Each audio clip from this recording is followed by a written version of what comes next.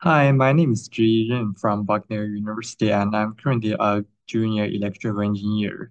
And today I want to share my research about comparing quantum convolutional and classical convolutional architectures. So in this research, I focus on some comparative works analyzing the quantum convolutional neural networks, which we call the QCNs, and their traditional counterparts convolutional neural networks, which we call the CNs. And I hope to show some of the complexities and the potential applications and also some current challenges of these two distinct but also similar architectures. And the exploration covers some key concepts in quantum machine learning and deep learning. And I hope it offers a fresh perspective on those cutting edge technologies. And now let's start with some background. So convolutional neural networks has revolutionized the way how machines process visual information, and it makes significant contributions to fields like image recognition and autonomous driving. However, the relentless growth in data complexity is pushing the CNs to their limits of power. So that's why people are starting to try to enter the QCNs. So by integrating the principles of the quantum mechanics with the neural network architectures, the QCNs has promised to extend the boundaries of CNs, offering solutions to some challenges that currently cannot be addressed by the conventional CNs. And so let's do like a quick overview of CN background. So the CN is not a new technology, but they're quite different from the traditional neural networks because they incorporate the convolutional layers, the pooling layers, and the dense layers. So this design has allowed them to efficiently process complex visual information. However, they face the problem of significant changes like computational demands and memory requirements, especially when dealing with high resolution images or like high dimensional data. And these challenges have sparked the quest for more innovative solutions, which has led us to the realm of QCNs. And about the theorem of the quantum data, of course, is based on like the quantum data and encodings. And the classical data has to be converted to the realm of quantum mechanics first. And the quantum mechanics always use what we call the qubits, which is like has a counterpart as bits in traditional computers. And it's also the fundamental units of quantum information that is used to process data. And the quantum perspective enables the QCNs to potentially address complex and high-dimensional data sets more effectively than CNs, showcasing the power of quantum computing in machine learning.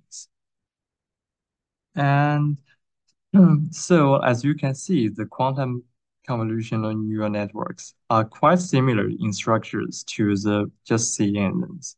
That it still has convolution layers and pooling layers, of course, because they work like similarly.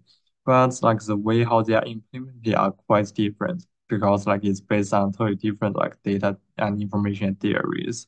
In quantum computing, you have to use the quantum gates instead of like usually logic gates in traditional computers.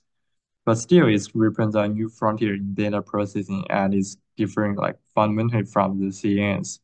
And they do have theoretical advantages from their ability to efficiently manage large and complex data sets because they use like fewer parameters by using quantum gates and also like the more advanced error correction techniques. So the unique design and approach opens up some new possibilities in data processing that are currently beyond the reach of traditional CNs. As you can see here, I show some performance comparisons. So in some cases, QCNs does do better than the CNs. And of course, in some cases, CN does do better than QCNs. So the CNs can achieve like a higher accuracy with lower parameter counts. And on and theoretically, they can handle like more large scale and more complex settings. And the power of quantum gates have like make it to process analyze data like efficiently. And but like mostly due to like the problem of like current use of quantum hardware because it's not a very mature technique yet. In some cases, CNN does outperform QCNs quite a lot, especially in like the real quantum hardwares, where the noise and the limitations can make a lot of like things.